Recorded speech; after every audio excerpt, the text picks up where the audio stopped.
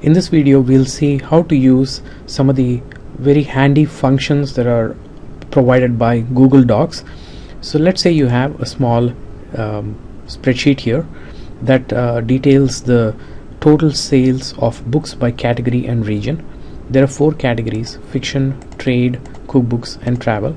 There are 4 regions: north, south, east and west, and I have some numbers here for the total sales in each of these categories and regions.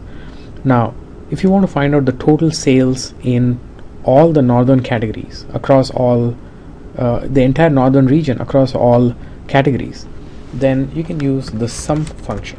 Okay, so sum within parenthesis, click on the top, the cell B7 and press shift and click on cell B9, and that will result in the entire B6 through B9 cells getting selected. Close parenthesis. Okay, and you can also then drag this formula to the right. Okay, so that way it will show up in all 4 of these totals cells. Next, let's say we want to find the average sales. Equals average within parenthesis, click cell B6, shift click cell B9, close parenthesis, and you can copy this to the right. Now let's say you want this to show up as dollars. You can change the format by just clicking the format as currency button here, and it'll change this to dollars. If you wish to decrease the number of decimal places, one way to do that is to click here and just click on currency, and that way you'll have currency without decimal places. If you want to find out the maximum sales, you can say max within parenthesis, again select, and min is equals min within parenthesis,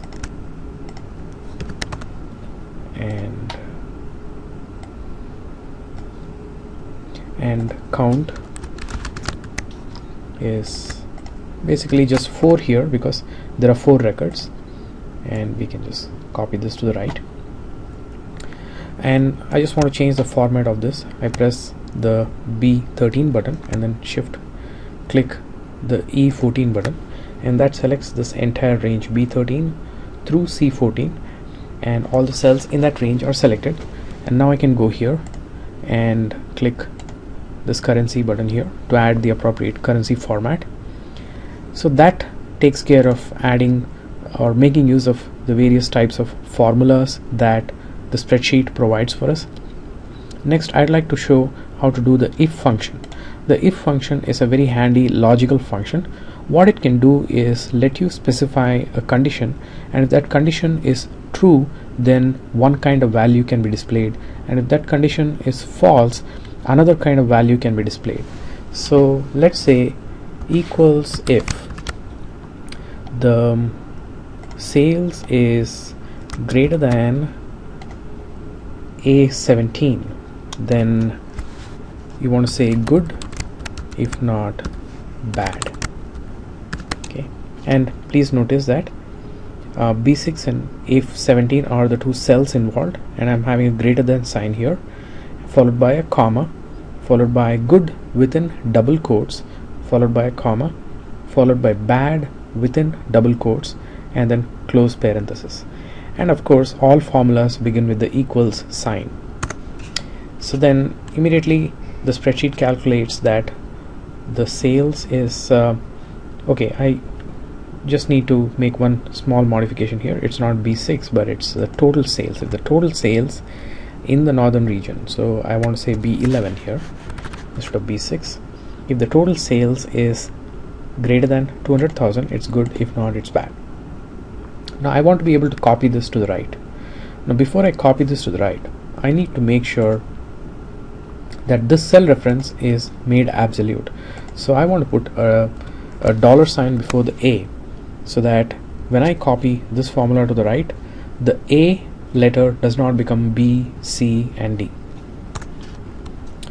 So let me put that there and then drag this over here, and there you can see that if the sales for a region is about $200,000, then it is good.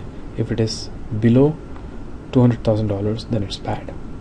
So that's how you would make use of the if function in Excel, in your spreadsheet, Google Docs here.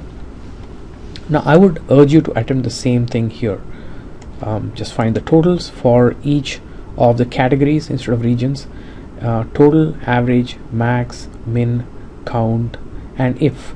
For the if, you want to say that if the sales is total sales is greater than 300,000, which is the cell K4, then it is good. If not, it is bad. So that concludes this video. Thanks for watching.